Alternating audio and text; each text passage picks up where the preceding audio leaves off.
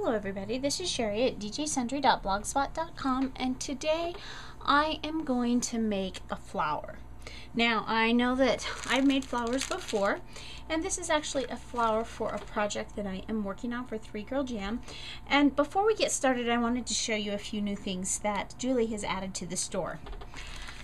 We have brand new Christmas ribbon, and I cannot tell you how much I like this ribbon.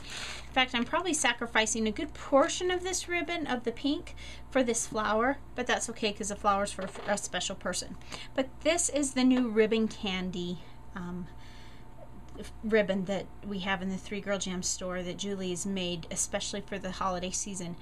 And it is beautiful. You know, it's got kind of a creamy base with the red, and then this one is the green. And they're just gorgeous. So that's one thing that's new to the 3 Girl Jam store. So be sure and check that out. Another thing that's new to the 3 Girl Jam store this year, Julie's been making flair, and she's added some flair for Christmas. These are some that I have, and I'll be using one of those. I haven't decided for sure which one, but this is the traditional Christmas color chevron. And my particular one is flat back, which is what I prefer. You can also get this in pin back, but I prefer the flat back for the projects I do. But I really like this. It reminds me of an old peppermint candy. Really like that one. And then this one says things about Christmas. It's like a subway tile. It says Christmas and Merry and Joy and 25 and 12. And just like a subway. And I'm kind of leaning that this will be the one I use, but I may use the peppermint candy. So I'm going to show you one more thing before I make the flower. And I learned to make these flowers from one of the design team girls, Abby, at 3 Girl Jam. She taught me to make these flowers, and I know I've shown you them before because I make them a lot, but today we're going to actually do a tutorial. But Julie also has added this wonderful trim to the 3 Girl Jam store. It comes in gold and kind of a burlap color, and the red and the green, and then a creamy color. It's just fun trim. I'm not using it on this project, but I probably will be doing projects with it soon. And then there's also some fibers that she's added to the stores, and these are more fall colors or wintertime colors, and not so much Christmas colors, but you could pull some of those out for Christmas as well. So let's get started on the flower. And this is a large flower, probably the largest one I've ever made. So I know it's going to use a lot of this crinkle ribbon, but that's okay because it's for somebody very special.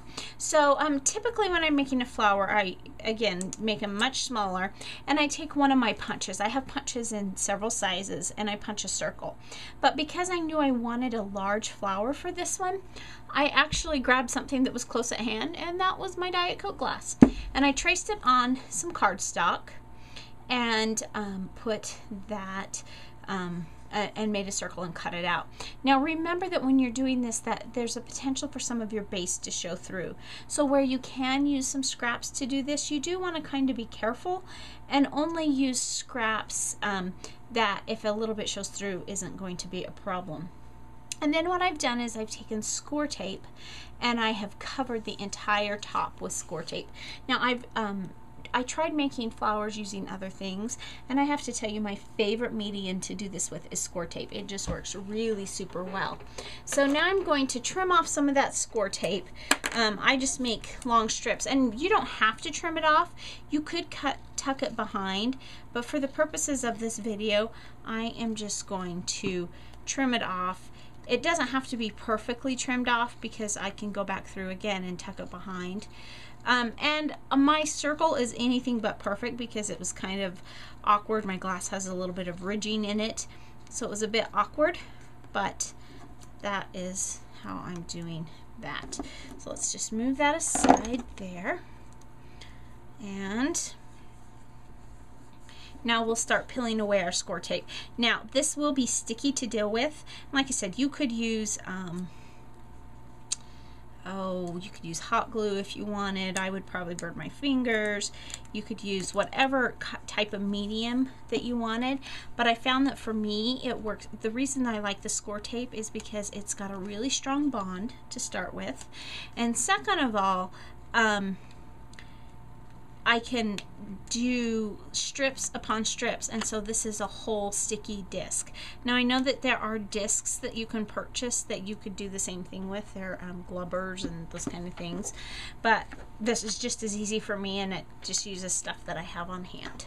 So what I'm going to do is I'm going to find the end of my ribbon here, and we're just going to start making it. I'm just going to I kind of tuck down that first little piece, and I'm just going to put it at the edge, near the edge, and then you're just going to manipulate the ribbon until you go all the way around. I make little pleats in mine, and I don't care if it's perfectly straight because I think it looks more natural if the edges aren't, you know, if some of them's a little bit further away and some of them's a little bit closer together. I just think it adds to the authenticity of making it look like a flower. So I'm just going to go through, and I'm going to speed excuse me, speed up the video so that you don't see me doing this, because it does take a bit of time to go through and just do it. But before I speed up the video, again, we just kind of pleat and stick down, pleat, stick down, pleat, stick down, and the ribbon is thin enough that it just really sticks it really well. Okay, so now we'll speed up the video.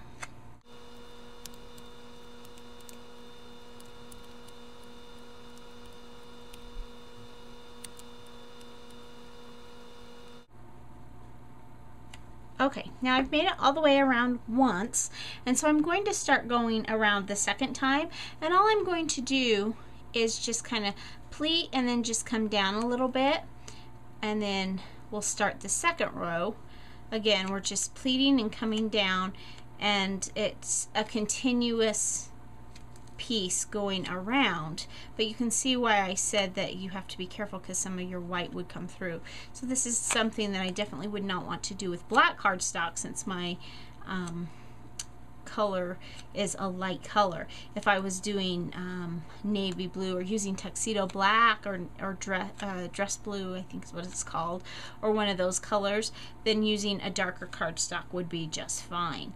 But in using this one, I want a light color behind so that I don't lose.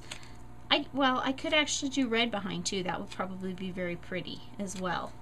The beautiful thing about this variegated ribbon from 3 Girl Jam is because it's handmade, there is a lot of variation inside of it with the colors, which is perfect for making a flower. This one's actually almost probably going to look more like a rosette. It's going to be so large, but that's okay. It's still, you'll see how beautiful it will look with this ribbon, but all those various colors just provides a lot of flow and movement in the different shadows and shading, just like it would in a normal flower. And as you see here, I'm working on my third pass around, and I'm covering more and more into the circle. And the exciting news for me is I think that I will get to have some left over. So I'm not going to use my whole thing of ribbon. So Julie, if you're seeing this video, thank you so much for giving me not only enough ribbon to make something beautiful, but so that I don't use it all up on one project. That's fabulous.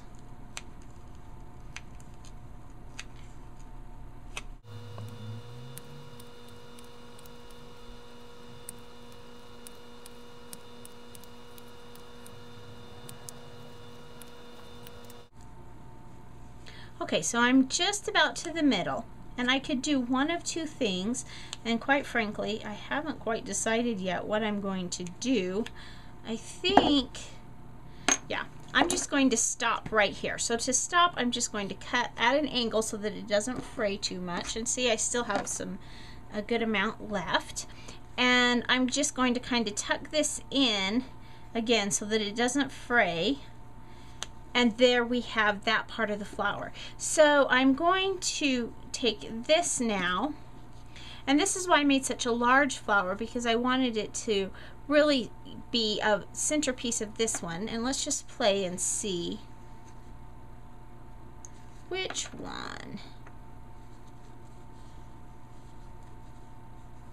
I'm thinking I'm going to go with my original plan and use that for the centerpiece. So for this, I'm going to grab some glossy accents just because I want to be sure that it really sticks well, because it does have that metal backing. I just want to give it that extra support.